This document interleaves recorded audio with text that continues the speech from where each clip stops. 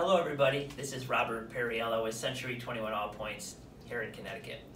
Today I want to talk with you a little bit about where sellers are getting a competitive advantage in today's marketplace.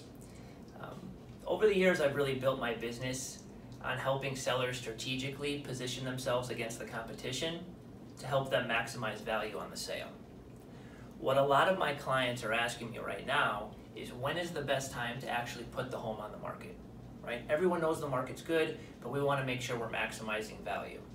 So to do this, I took a look at a couple key statistics that I wanted to share with you. Last April, there was 4,193 homes for sale in Hartford County, according to our local MLS. Right now, there's currently 960 homes for sale. So that's a huge difference, right?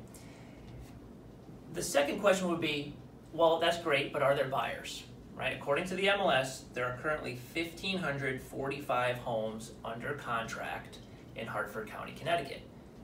That means these are homes that are pending sale, ready to close. We literally have more homes pending than are active on the market, right? Traditionally speaking, in the winter, January, February, the inventory stays a little lower. Once you get to March or April, the weather gets nicer, a lot of sellers start coming out of the woodworks, and the competition goes up, right?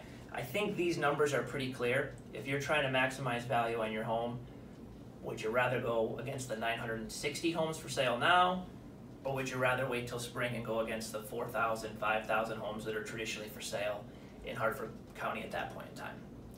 If you want to talk more about this, have any questions, I'm always happy to help. 860-736-1088, or you can email me at cthomesbyrobert@gmail.com. Thank you.